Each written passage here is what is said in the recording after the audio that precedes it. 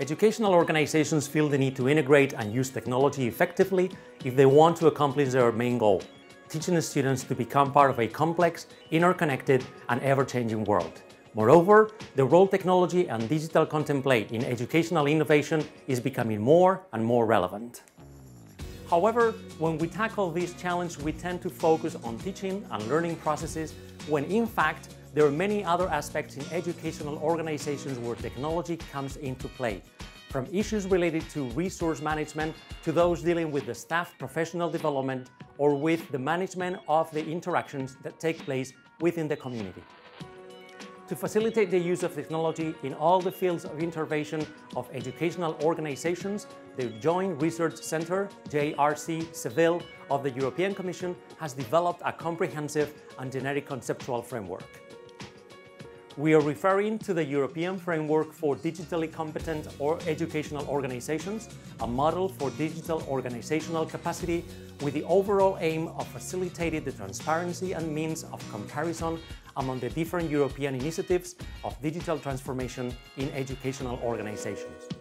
From the perspective of educational organizations, this framework offers the guidelines to steer the self-reflection process needed to make progress towards a broad integration and effective implementation of technology for learning.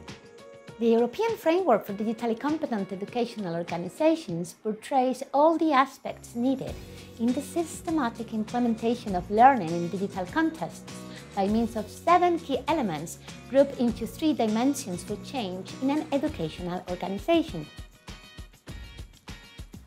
The 3 dimensions the framework refers to are the pedagogical dimension, that includes aspects related to the teaching and learning practice, to the curricular content, and to the assessment practices. The organizational dimension, that includes leadership and governance practices, professional development, and collaboration and networking. Finally, the technological dimension, which refers to issues dealing with digital and physical infrastructures. These 7 key elements will develop through 15 sub-elements common to all education sectors. Besides, the framework leaves the door open for new elements and sub-elements specific for each education sector.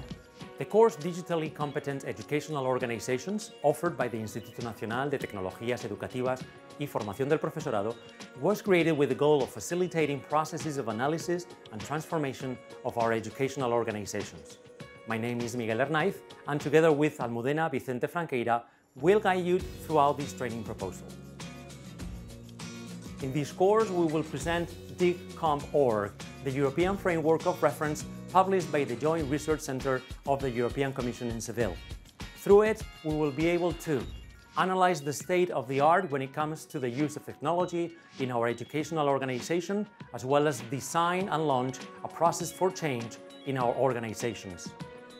Throughout the course, we will work in a connected way using several formal and informal spaces that will allow for the exchange of ideas, reflections, and resources regarding the digital transformation of educational organizations.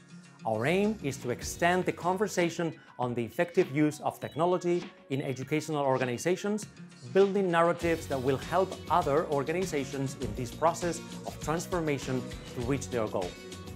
If you want to transform your educational organization into a digitally competent organization, or if you are just interested in a deeper understanding of the European Framework, DIGComp.org, published by JRC of the European Commission for the Promotion of an Effective Learning in the Digital Age, this course is just for you.